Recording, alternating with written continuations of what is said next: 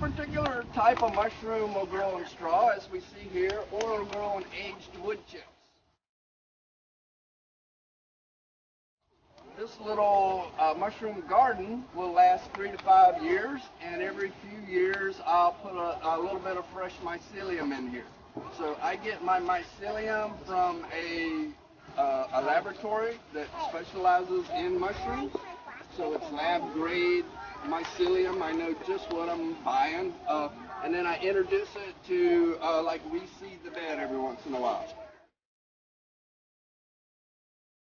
Does anybody have something in your yard that looks kind of like this? Banana?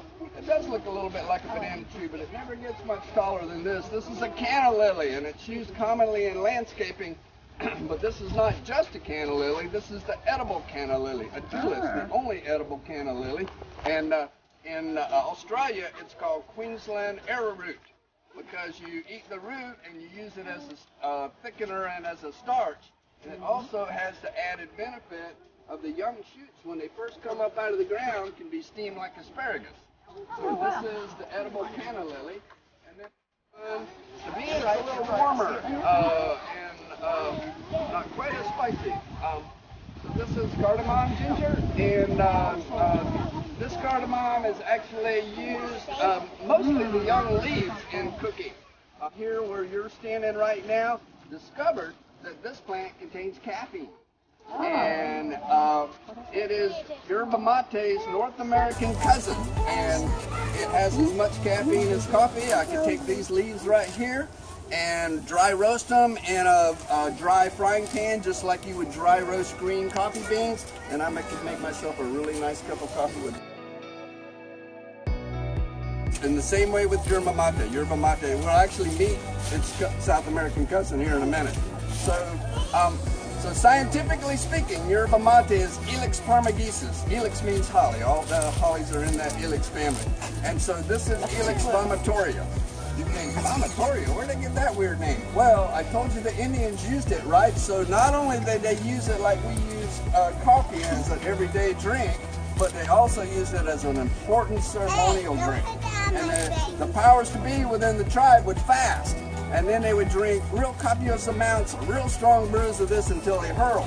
And then whoever hurled last got to make the important decision. Chief Osceola's name actually implies something to the effect of champion Yukon drinker. Oh my gosh. So bamboo is a grass, right? And it's the fastest growing plant, as far as I know, on the planet. If you look at this bamboo shoot right here, these two. See right here? Yeah. All right, well these two are so young, they've never got their first leaf. Spinach, which we're going to talk about again in a minute. We've got tilo, which makes a wonderful tea. We've got aloe, which has been used since biblical times and before. We've got rosemary, which is a wonderful thing. It has all sorts of medicinal qualities to it. We've got stevia, and we've got yarrow, and we've got feverfew. Oh, here's another wild one. There's another wild edible for you, and it actually has some medicinal values too. The flowers come in white and purple. You know that? So this little leaf. So this little leaf and this little flower is our wild viola, and the wild viola has edible flowers. This tree here is a big tree. So this is brown turkey fig. This is the one that you would find around the old Florida homesteads, kind of an old tried and true in Florida. So actually along this road there's about 5 different varieties of figs. We met brown turkey. This is Caroto. This is white Marsala. French culinary figs, and Thomas Jefferson fell in love with figs when he traveled to France, and he brought some back and planted them in Monticello, and these figs are from that